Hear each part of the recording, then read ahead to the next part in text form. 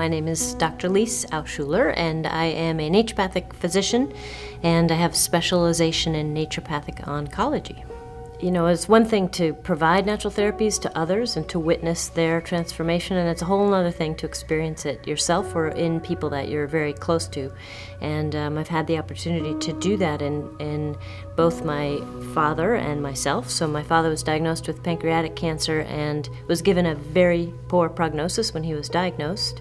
And he outlived his prognosis significantly, so he was given 3 months to live, which he ended up living 17 months, but what was most remarkable about that 17 months was not just the quantity of his life, but was the quality of his life. He turned to me and he said, "You know, I just want to thank you because I feel healthier now and have felt healthier for this past year than I've felt for the last 20. And, you know, he had cancer all over his body.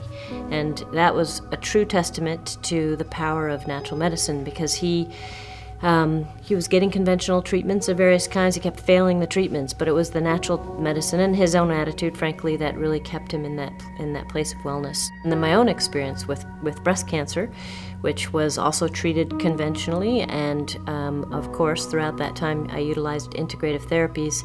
And really, even though I had side effects and some awful ones, I always recovered from them. And I didn't just sort of recover, and over time, you know, my energy didn't drain. I actually recovered fully to touch on people's suffering, to bring them into a loving relationship, to provide them with tools to heal their physical body. Once you experience that in a very tangible way, it's hard to not want every single human being on this planet to have the opportunity to utilize natural medicine in the course of their health care.